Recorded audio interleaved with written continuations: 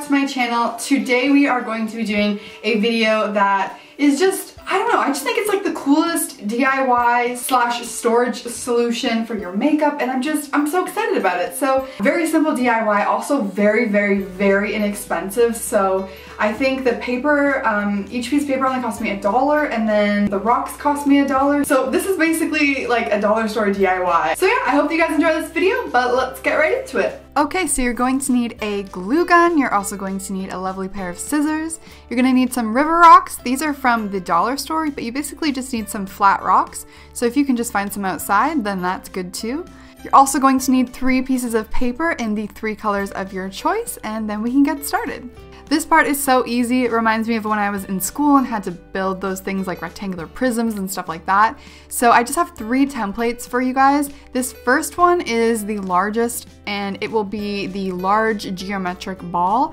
The second one is the smaller geometric ball. These are going to make up our makeup brush holders.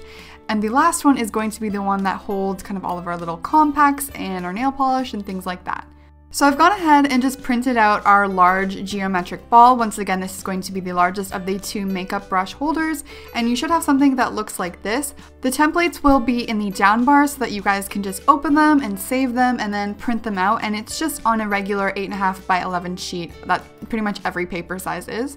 So now I'm just going ahead and cutting along those lines. And voila, this is what you should be left with. And now it's just so simple. You just want to fold on every line that you see. Every single line that you see needs to be folded. So I just started by folding it this way. And then, yeah, once it was all folded, then you want to start folding it the other way because you don't want the black lines to show when we glue it together. So just take that and start folding in the exact same place, just the opposite direction.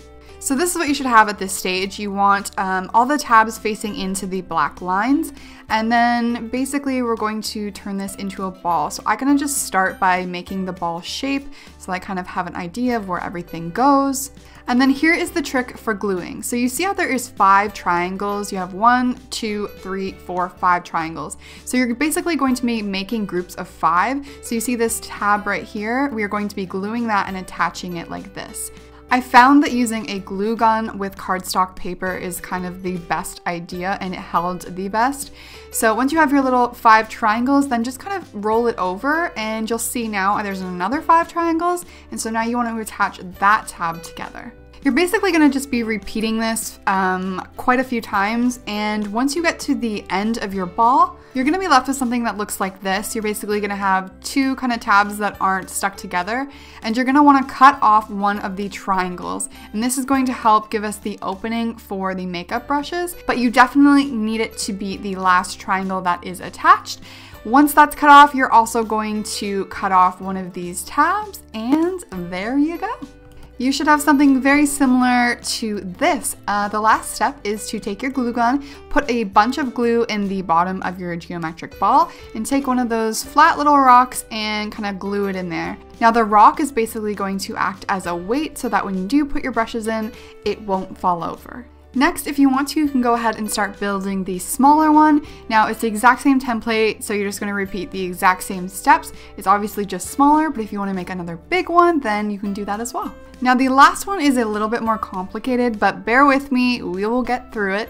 So you're just going to want to start by cutting out the shape, but you'll notice that on the template that there's some thicker lines, and where the lines are thicker, you're actually going to want to cut all the way in, just as I'm kind of doing right here.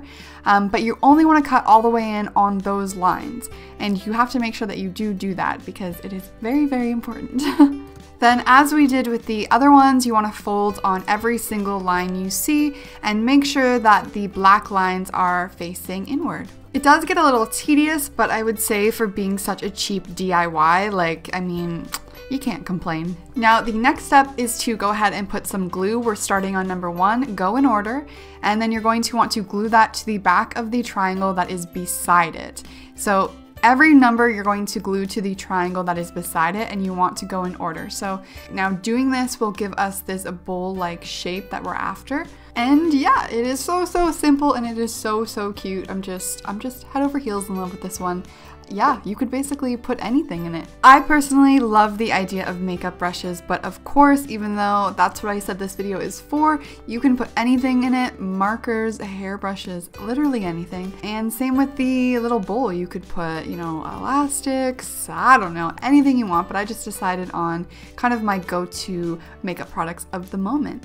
I hope that you guys enjoyed this tutorial. It was super fun to make. Other than that, I will see you guys in my next video. Bye!